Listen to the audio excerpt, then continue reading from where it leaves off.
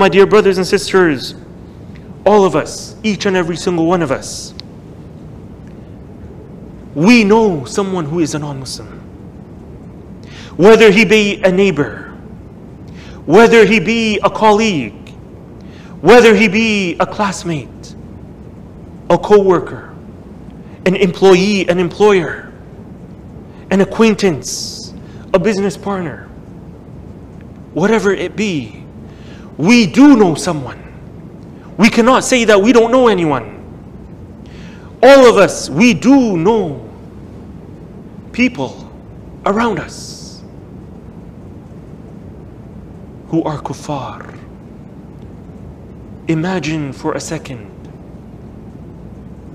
that on the Day of Judgment, these people come to us, looking for us. Where were you?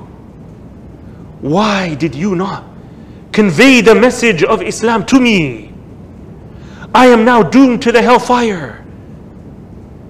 And you didn't bother to share this message of Islam with me that would save me from the punishment that now awaits me.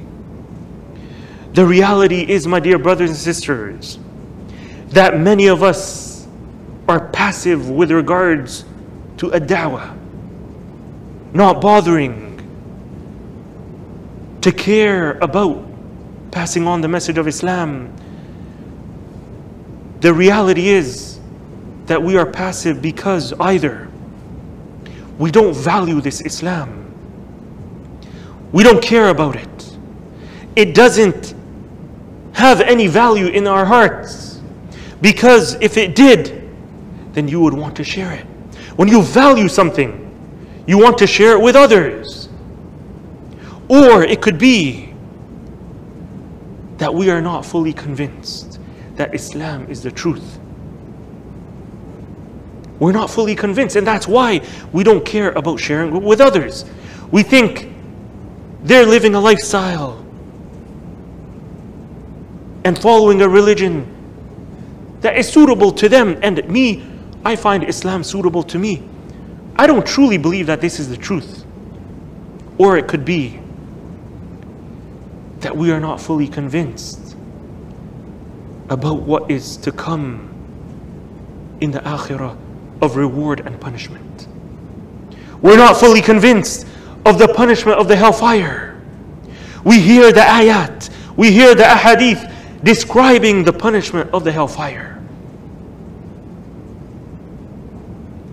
but it doesn't really affect us. We don't fully believe in it because we can't see it. Because if we truly believed in it with full yaqeen and certainty, then we would not wish for a single person that we know or even don't know, for them to suffer that painful punishment. My dear brothers and sisters, if none of that, then it means that we're selfish. If we truly value Islam and we believe in it, and we believe with certainty about the akhirah, and we still don't bother to pass on this message of Islam to others, then it means we're selfish.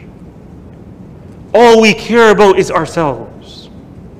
And so it is like a fire that erupts in a building that you maintain, or you know this building very well.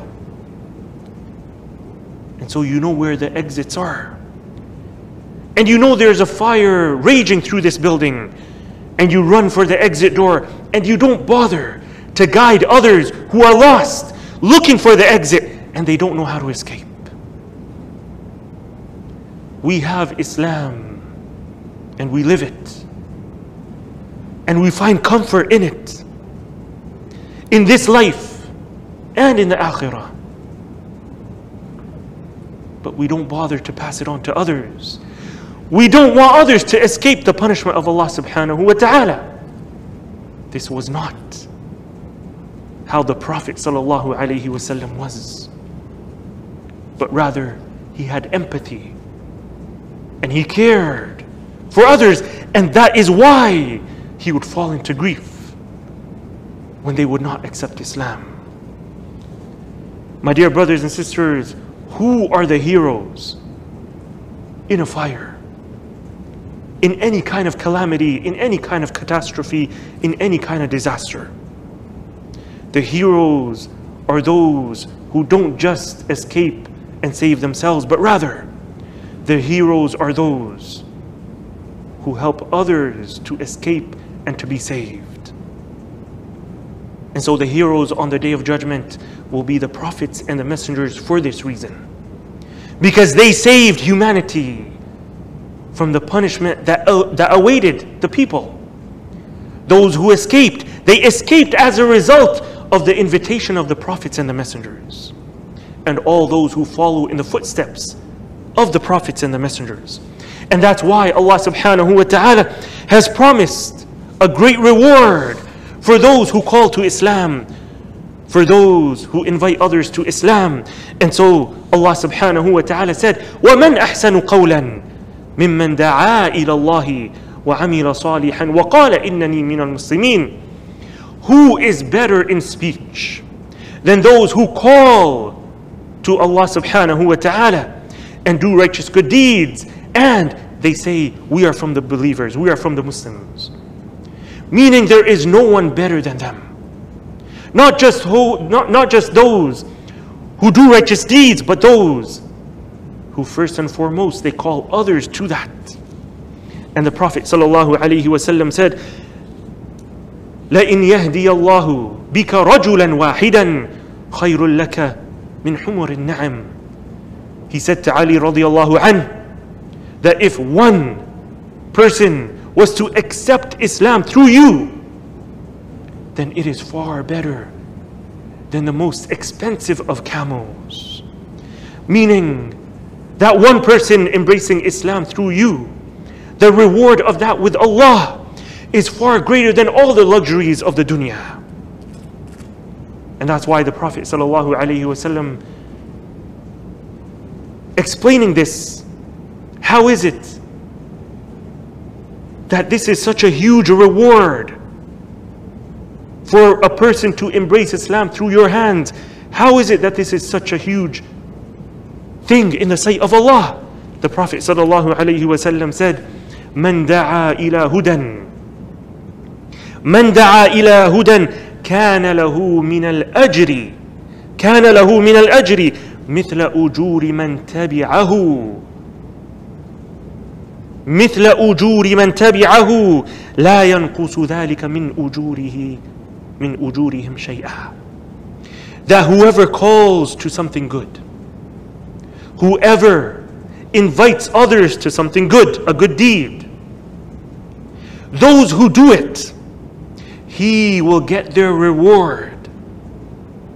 He will get their reward without their reward diminishing in the very least.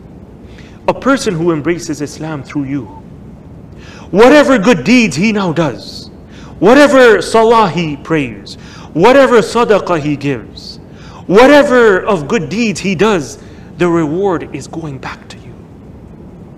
And so the question is, my dear brothers and sisters, what legacy are we leaving behind in this dunya that will benefit us after we leave this dunya? And that's why the Prophet ﷺ said in that same hadith, وَمَنْ دَعَا إِلَى ضَلَالٍ كان له من الوزر مثل أوزار الذين تبعه لا ينقص من أوزارهم شيئا. Vice versa, whoever calls to an evil deed, a misguidance, those who follow him in that, he will share in their sin without their sins diminishing in the very least. What are we leaving behind in this dunya? Those who leave something good, it will continue with them after they pass on. And those who leave an evil legacy, and this is the difference here, not only will they be carrying that sin, but once they have gone on, once they have died, they won't be able to stop those sins from accumulating on them. Imagine that. It's one thing to leave this dunya with sins, going with you to your grave. But it's another thing to leave this dunya, carrying with you sins, and those sins to continue to accumulate after your death until the day of judgment. We ask Allah subhanahu wa ta'ala to make us from among those. We ask Allah subhanahu wa ta'ala to make us from among those who call to good. We ask Allah subhanahu wa ta'ala to make us from among those who command the good and forbid the evil. We ask Allah subhanahu wa ta'ala to make us from among those who pass on the message of Islam to those around us.